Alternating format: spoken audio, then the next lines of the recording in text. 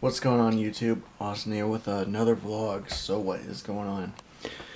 Not much has really happened today. Just really taking this day to calm down because I had a really stressful week at school. Yeah, anyway, I wanted to show you a flyer that I made for the soccer team that maybe going to start here up at Firelands, and I'm going to show you, but I'm not going to give you my email or my friend's email, so you're not, I don't know. So, just going to cover that up. It's a little dark on that side, but BGSU Firelands,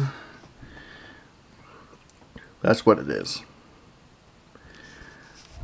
Yeah, I'm starting a co-ed soccer team at BGSU Firelands, and that's just contact information.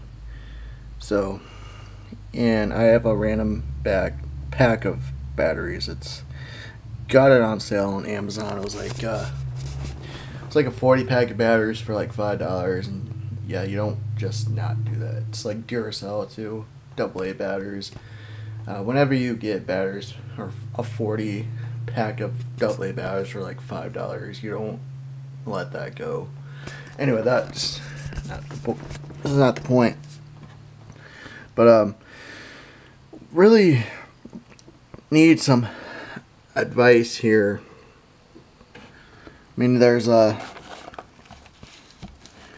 between there and this paragraph and the contact information, there's a lot of white space, which isn't necessarily a bad thing, and it's not necessarily a good thing.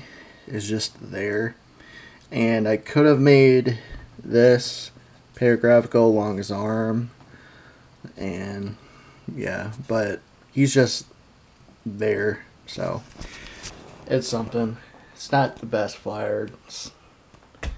I mean, it says what it is. Open to everyone. No experience is needed. It's a co-ed team and it's starting up next year. And it says if you want to play, coach, manager, volunteer for anything in general for the team, then we would like to hear from you. And yeah, just trying to create a soccer team. Be cool if it actually became like a program, like an actual program here, or maybe like have sports at BGSU Firelands, but it's a community college, so it's not like an actual thing.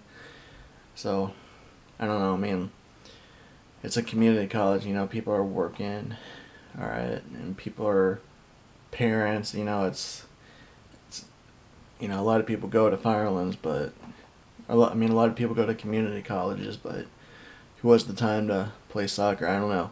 That's a good question. I mean, if you had the time to play, then we're going to have you there. So, yeah, pretty neat. Anyway, so that's going to be for today. I want to thank you guys so much for watching, and I'll talk to you guys tomorrow.